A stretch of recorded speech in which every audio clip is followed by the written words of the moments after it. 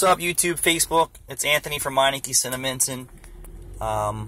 This discussion today is what type of oil should you use for your vehicle.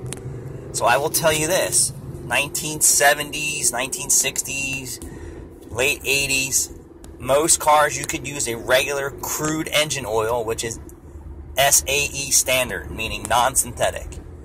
Alright, so those days are pretty much gone. It's 2018. And for the last 10 years, a lot of manufacturers are using a semi-synthetic or a full synthetic. So, my point to this is, if you're going to have your oil changed in your vehicle, you should know what it takes.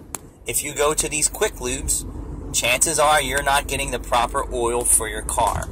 Hence why I see so many internal engine issues today. Sludge, timing chain, sticking valves, variable valve timing actuators. I mean, motors are struggling today internally to get past the 30,000 mile mark with problems.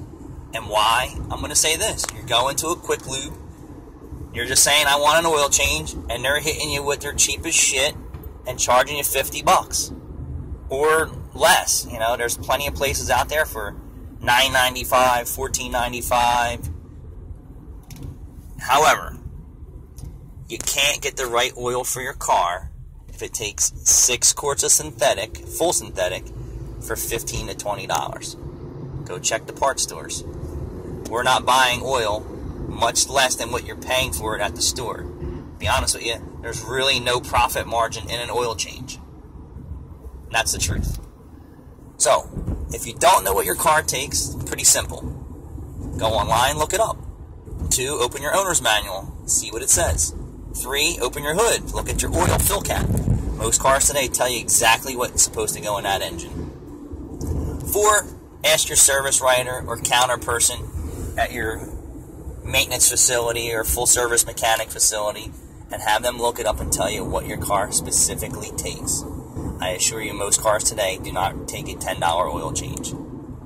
So educate yourself, make your engines last longer, spend a little bit more money, get the right stuff for you. Your engine's like your body. You put good stuff in, and you'll last longer, you'll feel better, you'll perform better. Your engine's the same way. You put good stuff in it, that includes gasoline. Put the right gasoline in your car, better fuel economy, less sludge and carbon deposits, less emissions, more power. You follow me? Meineke, cinnaminson.